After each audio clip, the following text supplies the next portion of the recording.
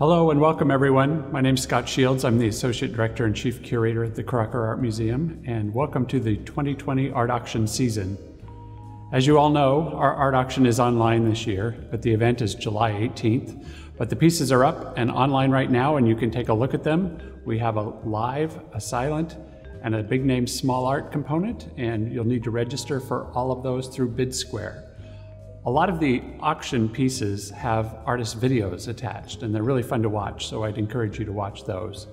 And I will also just say that the art this year is really incredible. There are works by artists that are not only well-known in California, but nationally and internationally.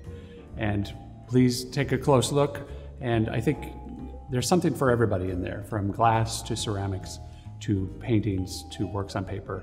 So if you can't find something, just keep looking, because I'm sure you will. The auction is happening through Bidsquare, but don't let that intimidate you. It's a really easy platform on our website, crockerart.org/art auction. There are links to show you how to do the bidding, various tutorials, and they're very good. And so I think you'll have no trouble. It's really a very straightforward platform, and I've done it a lot as the curator here at the Crocker bidding online, and have found it to be quite easy. I will say that there's no real benefit to waiting until the last minute. Some of you might do eBay and you want to sneak in at the last minute to get the bid because that's the best way of winning. But in this case, when a work is coming up for sale, it will have a timer, and if there's people still bidding in the last minute, it will extend for another 10 minutes. So I'd encourage you to go ahead and leave your bids now. Bid as high as you think you might be willing to go. And that will also protect you the night of the event if your internet connection is slow. One of the things that will happen is that you will always get the piece for the lowest possible price.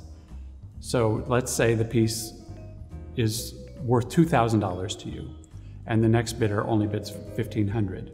Because bid increments at that amount will be $100, that would mean you would get the piece for $1,600, or one bid above the next highest bid. So you really can't overbid.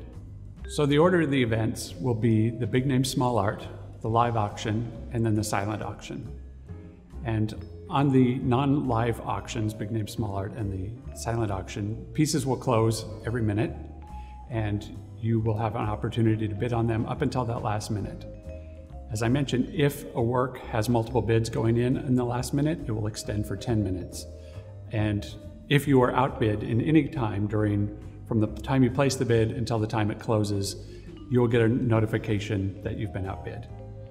If you really feel strongly about a piece, you might want to just keep an eye on it in the very last few minutes, because if you get an outbid notice, it will take you some time, if you're not already online, to get back online and put in another bid if you feel like you should. And I'd always say, I've always regretted the pieces I didn't get more than the pieces that I did. And so if you like it, try to get it. I think that the other thing I will tell you is that what's wonderful about an online auction is that you don't have to worry about outbidding your friends, because they're not going to know it's you. And they won't know it's you until you invite them over for your next dinner party and they see that work of art on the wall that they might have been bidding on as well. So I say be ruthless and bid high, and you don't necessarily have to bid often this year. You can just bid once and just put in the max you're willing to go, and I say play to win, because that's what we want. This helps the Crocker, it helps the museum, and we could really use the help right now. So in conclusion, what I would say is that a lot of the artists in this sale are rising stars, and there are other ones that are really considered masters. And their work isn't really going to get any cheaper. So if you like something, I would say get it now. We have had a lot of people in the past say, boy, I'm sure I'm glad I bought that piece when I did, because the prices keep going up. Or conversely, boy, I wish I'd bid on that piece, but didn't, and now I can't afford that person. So take a look at the videos too. They're going to really help inform the work and tell you a little bit about the artist and what they're thinking when they made it, and I always think that's informative. And if you have any questions or you need help, please reach out to us. We're here to help, because we want to make this auction as successful as possible, and we all want you to enjoy the experience. So thank you very much for helping and for bidding, and it's all for a good cause. So bid high and play to win.